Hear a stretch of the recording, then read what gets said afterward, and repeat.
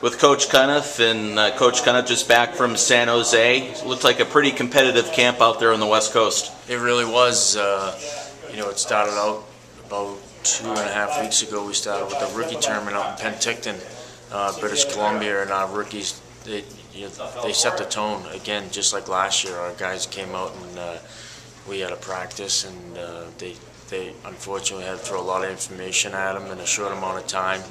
Then we try and tell them to forget about it and go play, but they set the tone. They did a good job.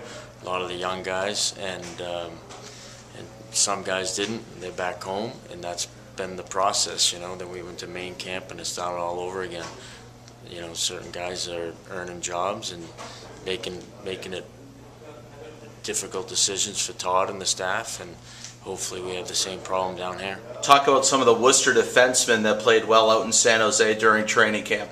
It's funny because when I played pro, I was roommates with Colin White for 2 years, and Colin White just signed as a free agent here in San Jose. And talking to him yesterday, he was saying how, talking to a reporter, saying how he's like, man, there's 12 defensemen that could be playing up here, and he was amazed by the depth of the organization, and was just couldn't say enough about it. How well Mike Moore was playing, how Matty Irwin, how Taylor Doherty, all center, like Sully's scoring a goal too. Sully was playing, and he's got a bad shoulder and he's scoring goals, and it's we're very fortunate. We have a lot of depth at defense and up front and in net, and it should be a fun season. Looking forward to camp here in Worcester? I am.